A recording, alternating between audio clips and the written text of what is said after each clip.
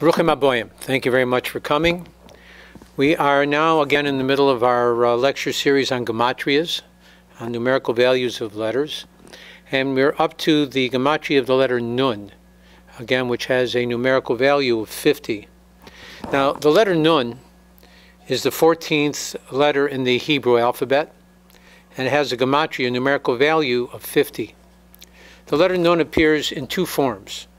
The bent Nun, used at the beginning of the middle of a word, and the elongated Nun, used only at the end of a word.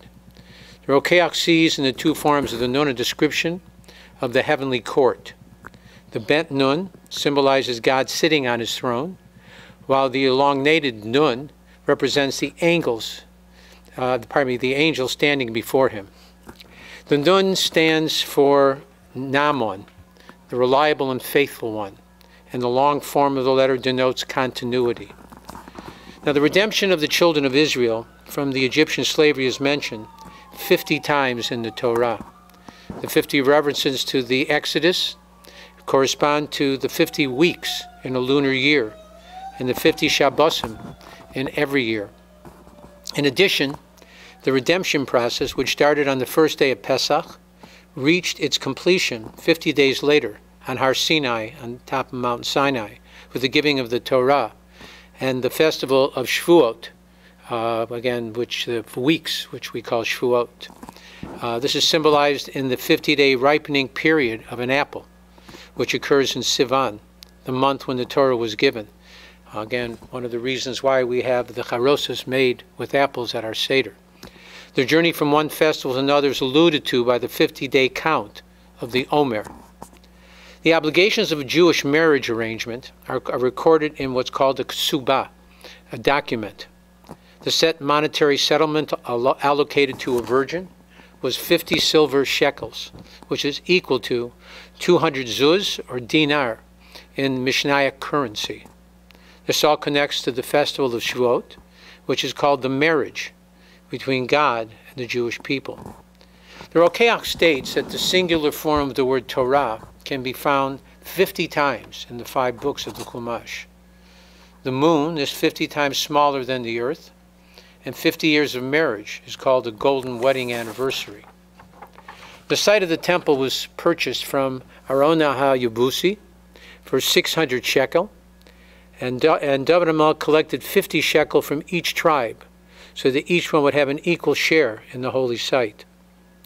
At the end of the book of Job, God confronts Job with 50 questions into the nature of creation. These 50 questions into the mysteries of nature correspond to the 50 gates of understanding at the level of worlds. The maximum age for a Levite to serve in the temple was 50 years old.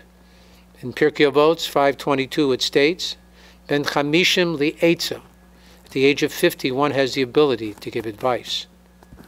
There were 50 golden hooks on the roof spread directly above the curtain cover at the entrance of the Holy of Holies in the Mishkan. The Talmud in Rosh Hashanah 21b states that God created the universe with Nun Sharei Binah, the 50 gates of understanding. The 50 days of the Omer parallel the 50 gates of understanding. Now, the highest level that a human being can reach is the 49th level. It is God Almighty alone who enables a person to make that final leap from the 49th to the 50th. The Gemara in Eruvin states, 57b, that a rope measuring 50 cubits was used to ascertain distance for measuring things such as the Tehum on Shabbat, the distance between the city one may travel on Shabbat outside the city. The same technique was used when a dead body was found in the wilderness between two cities to ascertain which of the two cities' elders would have to perform the ritual. It was called the Egla Arufah, the breaking the neck of the calf. Now, because of the negative impact of a granary, leather tannery, and cemetery, these were not halachically permitted to be located within 50 cubits of a city. If one were to count the 8 journeys backwards that the tribe of Binyamin took, there would be a total of 50 journeys of the children of Israel in the desert during the 40 years that they were there. The oval year, the 50th year of the 7th Shemitah cycles, is when the shofar is blown. All hereditary lands are returned to their original owners, and all Jewish slaves are then freed. It is referred to as Shabbaton, that the Sabbath of Sabbaths. This description is shared with Yom Kippur, the Day of Atonement.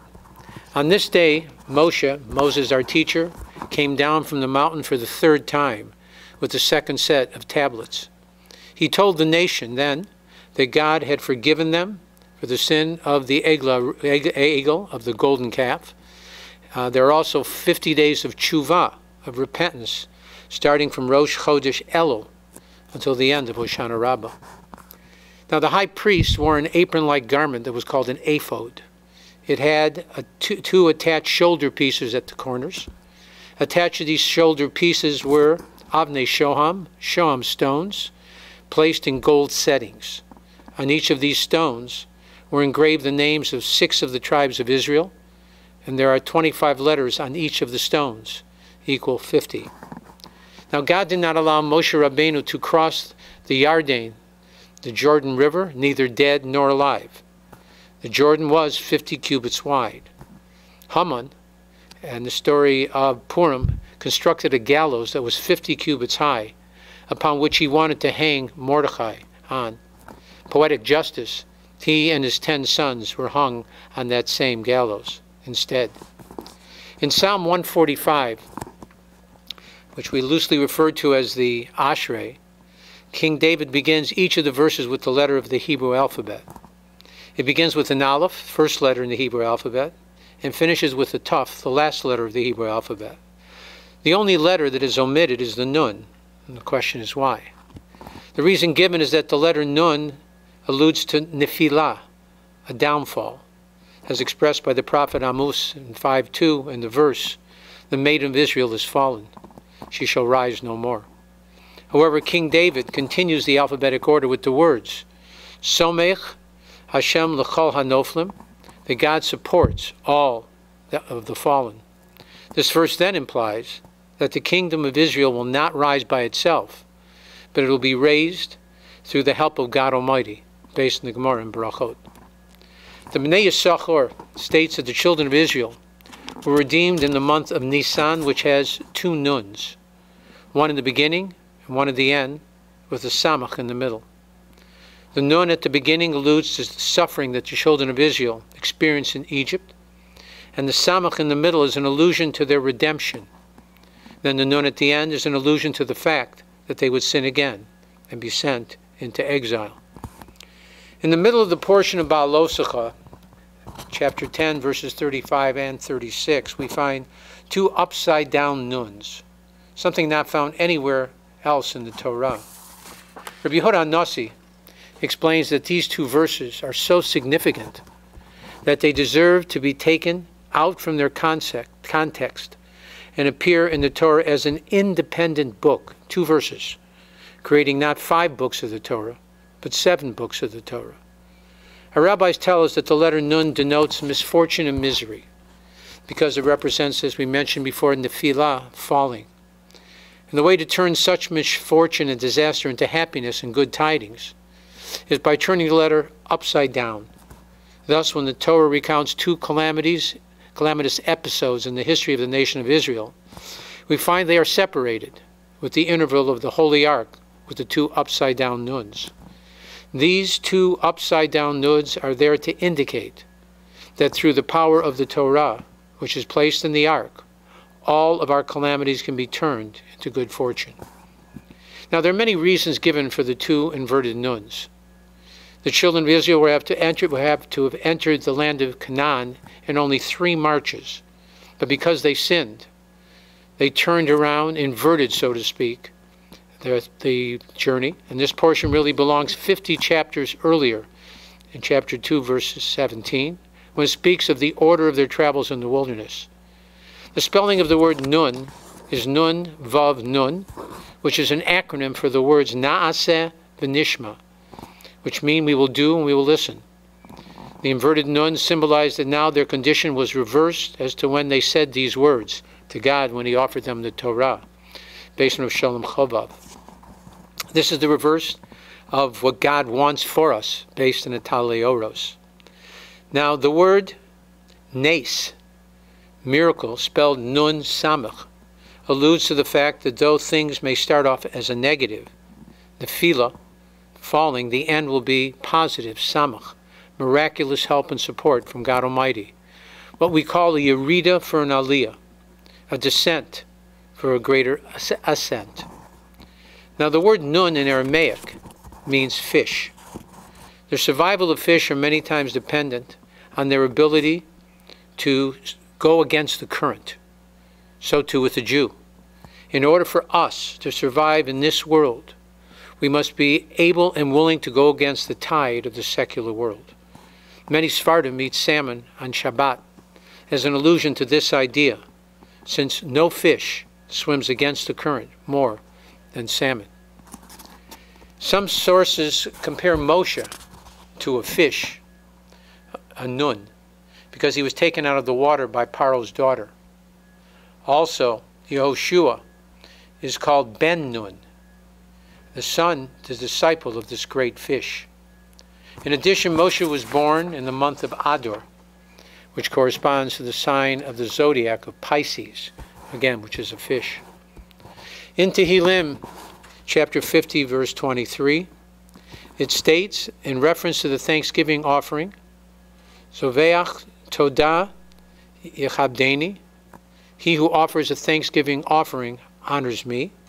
And the word Yechabdeni is spelled with an extra nun. The question is why? Our rabbis teach us this alludes to the fact that we must give honor and gratitude twice to God. The Ksab Sofer says that he thanks God first for saving him from danger, and then secondly, for putting him in a situation which gives the person the ability to reach out to God with prayer and repentance.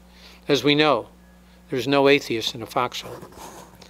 The Nun, again, as I mentioned before, is the 14th letter of the Hebrew alphabet, which is a numerical value of the name David, the progenitor of the Messiah. The Gematria of the word Nun is 756.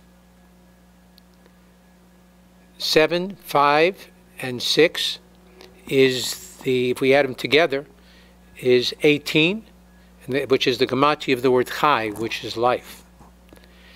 May God bless us with the ability and the strength to overcome the tide of godliness in this world, so that we can attain true life and help to usher in the coming of Mashiach Tzidkenu quickly and in our time. Again, thank you very much for coming. God bless. Be well. Shabbat Shalom.